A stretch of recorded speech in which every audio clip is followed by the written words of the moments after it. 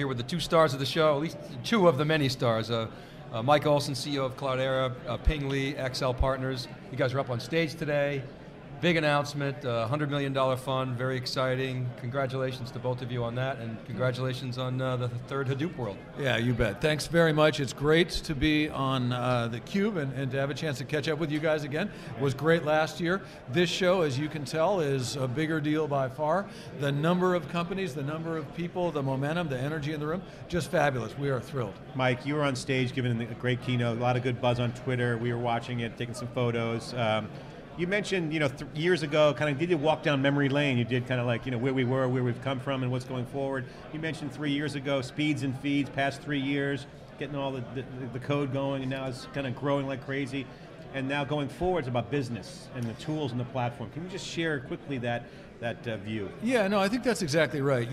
When the platform was brand new, evangelizing the platform was important. How does it work? Why is it different? What can it do for you? But we've seen adoption now, not just in the web space where Hadoop was born, but in financial services, in telco, in big old guard brick and mortar retail, in a bunch of vertical markets where business problems matter. The users we see rolling this software out now are focused on driving revenue, on understanding customers, on solving real mission critical problems for themselves. It's now about analytics. It's about insight you can garner from the data. It's no longer about, is Hadoop cool? That question, I think, is settled. Hadoop's pretty cool. Hadoop is now transforming the way that people can operate their businesses, and those applications are going to drive the next round of adoption. You guys just closed $40 million in new fresh financing. Congratulations. Thanks very much. We had the lead investor on, Frank Artali, here on theCUBE earlier, right before you guys came on, and he was so excited, and he said, quote, I love the platform play of Cloudera, and platforms are good business, but ultimately you're judged by what sits on top of the platform. So I'd like to bring Ping Li into the conversation with you here, because you guys announced on stage the big news this morning, which was Accel Partners is doing a $100 million big data fund. And people are seeing these kinds of purpose-built funds. We saw Kleiner Perkins with the iPhone fund, very successful, then the iPad fund, the social fund that they got, or what it's called. So tell us, is it because there's a whole new set of new ventures that are creating on top of the platform? And talk about the fund, if you could. Mike, if you could talk about the stuff that's going to be on this platform that you're seeing that's new venture creation oriented, and we can then talk about the fund specifically. Yeah, I'll be glad to talk about some of the innovation we see happening, but actually let Ping talk a little bit about Accel's motivation, what it saw happening in the market that made this a sensible, a no-brainer thing to do. Yeah. Sure, and as you know, John, Accel has always been very thesis-driven in terms of the sectors and categories we want to spend a lot of time in. So the Big Data Fund, although it's a new fund, it's not a new area of focus for Accel. Obviously, our investment in Cloudera predates this fund by quite a number of years, and we have a lot of other companies, Couchbase and others, that are innovating up and down the big data stack. And the fund was really an opportunity to capture and stimulate innovation on top of the Hadoop platform and other big data platforms. It's very rare to have a platform company. That comes around every decade or so, whether it's the iPhone, it's Facebook, it's Google, it's VMware. These platform companies really create a bow wave of innovation behind them and around them, right? And I think that's what a lot of the Big Data Fund is about. Through our involvement in Cloudera, we have seen how Hadoop has been deployed at enterprises far and wide, and for applications that we probably didn't realize was possible before Cloudera got going. So I think this is to further that and complete that cycle with more applications built on top of Cloudera and actually underneath Hadoop as well. We asked Frank, why did it take so long? And because it's kind of obvious, but you're first. Give us some insight there. I think it takes a while for these technology platforms to solidify and become fertile enough and mature enough for entrepreneurs to really realize that there's value to be built on top of them. And I think it takes time for startups to kind of emerge, and I think just in the last 6 months I've seen an increased level of activity in the ecosystem. That's kind of what drove it. We were kind of you never want to be too far ahead of the curve, you kind of want to time it when the entrepreneurs are ready to go. Just a couple quick questions on the fund. Is it a new fund? Is it like limited partners separate fund, or is it part of another fund? It's very much going to be managed by the general partners at Accel, and it's going to be part of our existing funds. As you know, we have multiple $billions of capitals worldwide, and this is really a global initiative, so our Europe, China, and India partners. We're working closely with the US partners, so we'll invest out of those funds, but really dedicated to forming a coherent portfolio of companies around big data. Are you guys, is Cloudera part of the fund? Are they going to be advisor? Is there a set of advisors? No, Cloudera predates this fund, but obviously along that thread of big data that we've been lucky to be on. ClickView is another company we took public last year that was invested years ago, but is also part of that thread. Infusion.io is another example. But these are going to be for new companies that have yet to be So essentially the Accel family, whoever's in the Accel family, essentially is an advisor, pretty much what you're saying. That, and also we brought together some industry advisors as well. I think, not just industry, but also data scientists, open source experts like Doug Cunning. We have researchers, we have a professor from Stanford in computer science, Jeff here, who's a thought leader in data visualization. So we've had a lot of kind of external resources to help really drive innovation, really articulate where the opportunities are. Hillary Mason, who's the CUBE alum. Yeah. Are those names on the slide you presented? Hillary Mason, a Bitly. So. Yeah, there was a good list of folks up there. Yeah, I'll say from Cloudera's point of view, we're tremendously excited about this fund. We believe that Hadoop adoption is going to be driven by applications, analytics, visualization tools. In order to do what I told you guys earlier, in order to build business value, we really need innovation in the applications. Now, the platform's arrived. We need apps that make it accessible. So while this isn't a Cloudera initiative, it's one that Cloudera is enthusiastically excited about. I'm thrilled that Accel has done this. I think that the venture community generally realizes the potential of big data. I think that it's only now that we're starting to see interesting application analytic viz tool investment opportunities come into existence, and that's because the platform had to achieve some ubiquity outside the web space before that could happen. Yeah, we were talking to Kirk earlier about the competitive strategy, obviously the competition that's entered the space. I mean, you guys have been untouched for years, and then all of a sudden that's extremely positive validation. And we talked about, okay, what do you guys do, and how does he spend that $40 million to compete? And we kind of brought the analogy of, Google, right? Google was #1 in search, and how much more market share can you grow unless you add more users? And their whole goal was to add more users. So he was pointing out, by adding more Hadoop roles, Cloudera's role will increase. So that seems to be the competitive strategy, and this fund plays into that. Is that correct? Yeah, absolutely. And I actually think the rise of the data scientist is probably one of the most amazing transformations that have been happening over the last couple of years, and people like Hillary Mason and Jeff Hammerbacher really are pioneering a whole set of thinking around how to use big data for new applications. And I think it's going to be more than just data analytics and data visualization. I think collaboration, CRM are all traditional software categories that are going to be reinvented on top of Hadoop, so I think it's exciting. What kind of investments are you looking at up and down the stack, across the board? Anything in particular hot? I mean, I think the charter is to really anything in the ecosystem. So we are obviously looking at things that are more kind of infrastructure, like cloud storage and areas around automation and data center technologies that can make the data platforms be more effective, but also the applications on top, and that's going to be as broad as a project management tool to a collaboration tool to a mobile application that uses all these technologies. So. Yeah, I think we're only going to start to see new opportunities as big data becomes ingrained in our thinking. The explosion of data from mobile devices, from sensors, from systems in the world, machines talking to machines, has really driven the need for storage, capture, analysis. The question is, once you've got that data, what kind of questions can you answer? To Ping's point, data scientists can help us answer those questions. On the other hand, the expertise, the insight of those data scientists needs to be rendered into tools, into applications, into the next generation of infrastructure that ordinary mortals can use. I don't think I'll ever be a data scientist. I love hanging out with them, but I want them to reduce their expertise to software that I can use to run my business, to run my life.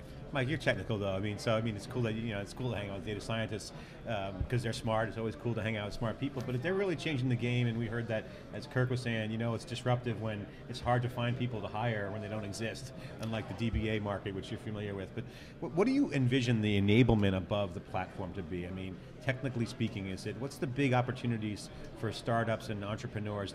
Is there any glaring white space that you see that, because Cloudera is an operating system, essentially a platform, a lot of commodity machines, you guys tie all that together. What are the white space opportunities that you see? If you've got a deep understanding, if you in your gut understand a data type, a data source for some particular vertical market from some particular device or class of devices. If you know where that stuff comes from, what it can tell you, that knowledge, I think, applied to this platform, to big data in general, rendered into useful applications is going to be the big opportunity. And I can't say specifically what those are. In financial services, you think there are some of those opportunities? In healthcare? Absolutely. But really the question is, can we get people with taste and judgment about data productive with this new generation of platform technology? My bet is there's a lot of money to be made, not just by the investors, but by the entrepreneurs and the people who get those products and apply them to their businesses. That's a great point. I mean, Ping, I'll ask you a question to riff off Mike there. I mean, in the venture business is an old saying, oh, that's a feature, that's not a company. I mean, what he's basically saying and what we're seeing in the marketplace is that someone who's actually uniquely aware of data, a feature, if you will, can build a company, because you could actually use the speed, the competitive advantage. You can actually make a lot of money. You didn't have to have the whole platform built if there's a turnkey platform. Does that change the nature of the investment? I mean, that whole feature is kind of like a cliche, it's a feature, not a company. But you're seeing these lifestyle businesses that are kind of getting some traction. They could always pivot and expand. I mean, a kid who understands big data could create a reservation system possibly in airlines and start an airline, and who knows, right? I mean, this is kind of a new thinking. I mean, it's a mindset. Yeah, I think I think it's a great point, because a lot of the interesting software application companies feel like features when they first get going. It's something that's very lightweight, easy to use, gets adopted in the consumer or enterprise's hand without a big sales force, and before you know it, everyone's using it and it becomes a product/platform, right? And I think that is something that it's a lot of the consumerization of IT that we are investing behind is really about building products that are consumable and therefore a lot of times like a feature, right? And it seems like it sneaks into the enterprise before it actually, people realize they have to buy it. It gets viral, right? It gets viral. I mean, what is Dropbox? When it got going, it felt like a feature, right? But now it's your filer. FTP client. Now it's it was an FTP. Now it's your filer, right? It's now your storage infrastructure for the cloud. So, I think that's going to be a wave of software innovation that we at That's Accel amazing, though. Yeah. I mean, but this changes the whole venture game, right? I mean, it's like don't discount these little new innovation ideas to spark and to see. No, we have a lot of our investments these days are behind companies that didn't raise any venture capital but have gotten to a certain set of scale but are now looking for growth capital, and it's because they're able to get going without a lot of heavyweight development in order to develop the initial insertion feature. I don't want to minimize the challenge in starting and running a business. Certainly it's a challenge I've lived repeatedly. I do think it's easier to start a company for a bunch of infrastructural reasons today than ever before. But in the big data space, I will also say the ability to work with data at scale, to basically deploy these tools, to get it on a platform that makes it manageable, is brand new. And what that means is even some relatively simple ideas are going to be transformative. I think you're going to see some really exciting new companies start, not with deep insights about how to do processing, but by using brute force across more data than ever before. I mean, Peter Norvig at Google famously said, we don't have better computer science, we don't have better algorithms than you guys, we just have more data. And I think you're going to see important innovations be driven by just scale. Simple algorithms applied to absolutely everything you can eat. I think it's pretty exciting. Data's the new development kit. I wrote a post 3 years ago on that. I think that's now come true. Just to switch gears, Mike, I mean, you have a lot of experience. You sold your last company to Oracle. We had some guests on earlier in theCUBE. We're talking about the relational database market, how there's some similar parallels to how that developed. Very disruptive. Early on, some of the core table stakes stuff was developing, the minimum features, and then replication, all that stuff came in. What do you see right now relative to that? Is it a good analogy, and what can you draw on from your past experience to apply to the Hadoop market around the evolution and the next steps? I'm fortunate. So, when I was a young programmer in the 1980s, very early 1990s, I got to watch the development of the relational market play out firsthand, not as a company leader, but as a participant in the market. And as you say, there was this broadly useful horizontal platform that could solve a whole bunch of different problems with, let's be honest, in the early days, not that many apps. You had to kind of roll your own. As soon as a core group of vendors, IBM, Sybase, Ingress back in the day, later Oracle, invested in making it consumable, manageable, monitorable, they created an ecosystem of partners, of other vendors that built value on top, and look at the size of that market today. I think we're in exactly that spot with big data in general, with Hadoop in particular. The Apache Hadoop community has created something tremendous. The opportunity for newly funded businesses, for established companies to move into this space, to deliver that innovation on top, and to participate in that ecosystem, to be one of the companies that makes value, that makes a living. I think it's going to drive this market to every bit as big as the relational market. I will say that I don't see them as competitive in particular right now. The applications that relational systems have solved for 30 years, they grew up alongside those systems. They co-evolved. So it's unlikely that Hadoop would outperform those on old guard workloads, but big data, complex data, sophisticated analytics, Hadoop's game changing there. So to follow up on that, I mean, everybody loves to put Hadoop into an analytics bucket. You guys forecasting that is going to change and evolve into maybe even transaction-oriented workloads, and how do you see that shaping up? I think there's plenty of homework for us to do on the Hadoop platform, making it more scalable, more reliable, more consumable today. I don't think we need to be eating anybody else's lunch for the time being, and I think the greenfield opportunity of big data is so enormous that there's plenty of room for innovation. Over the course of 5 years, who knows what happens? In general, technology fractures, explodes into lots of variability for a short while, and then begins to coalesce toward a single platform again. I mean, it's like you had Sybase, Oracle, you had all the early Informix. And well, and there were network databases, and I mean, there were lots of different data structures. The relational market, over time, offered the critical features to its customer base, but it did take some time. And in the meantime, lots of innovative thinking, lots of new value created. So right now, I think we're in that explosion of Darwinian variability, right? And over time, we'll see who wins. And certainly Hadoop's a leader. And I think the relational database won the war in many cases because the application developers embraced it, and they completed the value proposition to the user, right? And I think that's really what is exciting if I look forward in the next couple of years. Who's going to, I mean, there's going to be a role where people are building applications, they don't bring up Hadoop because it's assumed to be a part of the platform, and I think that will be when it's become truly mainstream. Yeah, I think that's right. You know, nobody bought Sybase or Ingress back in the day because it was easy to manage. Likewise, nobody buys Cloudera Enterprise because it's easy to manage. They want the Hadoop platform for analytics. Yeah, we need to make it easy to manage, but that's merely to enable the application. That's the evolution. I mean, it needed to work. It's solving obvious problems that could never have been solved before. Okay, quick question. Then I have the Linux question, so you can start noodling on Linux and Hadoop. That big comparison. We want to drill down on that. But my quick question is, Mike and Ping, what surprised you between last year and this year? Is there anything that's jumped out at you besides, you know, there's all the trend data? But other than the fact that Oracle's here. Yeah. And actually, Oracle owns the promoted tweet keyword HW2011. Thank you, Oracle. That was awesome. Yeah, we didn't get any money out of that. So Oracle sponsors SiliconANGLE. We need the sponsorship. No, but seriously, I mean, outside of some of the trend data, what couple things, or if there's a few things that really surprised you this year that you said, wow, I didn't really think that was going to happen? We always believed at Cloudera that Hadoop was a big deal and that the rest of the market would recognize that. It has been breathtaking how quickly that realization has dawned. Large established vendors, Oracle and others, have made announcements about Hadoop adjacency, or in some cases, Hadoop platforms, Hadoop analytic offerings, Hadoop, you know, Hadoop applications. And not just emerging startups, but big established vendors. That pace, that explosion of interest at scale has been wonderful, a little surprising, but wonderful. Anything? You know, for me, the only thing I would add is it's been completely energizing to see how it's not a Web 2.0 phenomenon. Hadoop has always been tied to Web 2.0. It's about Google, it's about Yahoo, it's about Facebook, and it doesn't apply to us. It doesn't apply to us, and now, you know, when I talk to enterprise CIOs and IT folks outside the Valley, I don't have to explain Hadoop anymore. They almost say, yeah, we know Hadoop.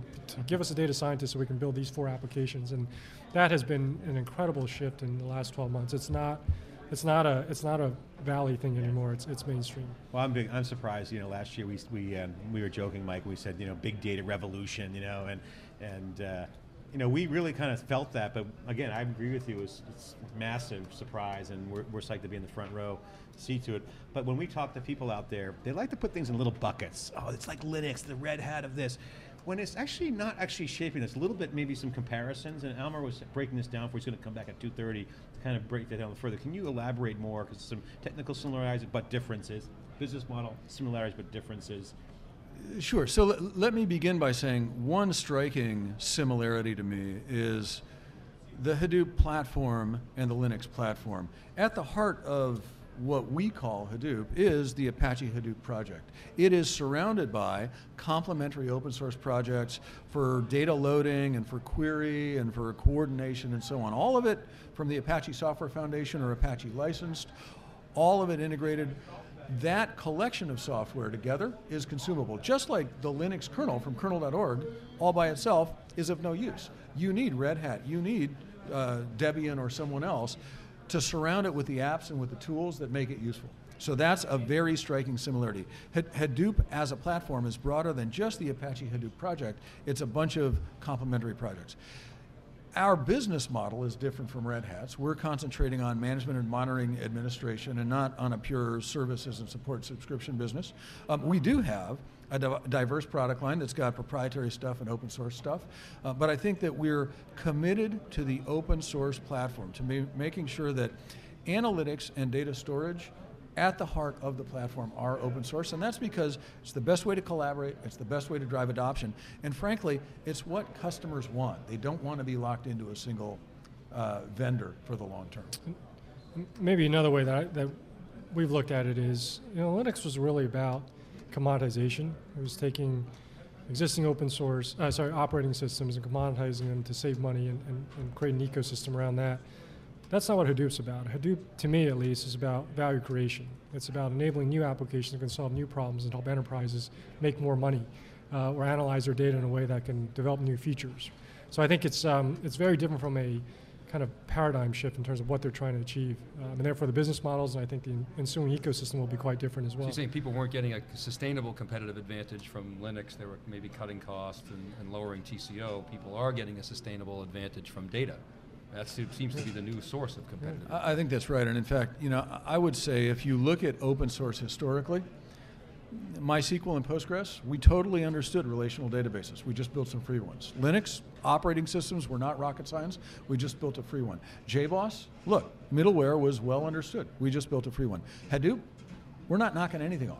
Right? This is an innovative platform. It is chasing nothing at all. It's creating this new capability, this new market. It's a pretty exciting place to be. That's awesome. Well said. I think that was really well put. That's exactly what it's doing. It's creating lift to kind of like glass ceiling that the web hit us with, right? Exactly so it brings more to it. And that impacts everyone. We were talking last night at dinner. It's like, it's not just the Web 2.0 companies, the web is everybody now. Right. So it's mobile, right? And the cloud is going to be a big part of that. And the more connected you are, the more data there is. Okay, guys, we really appreciate your time. I know you're super busy. Mike, congratulations on the funding.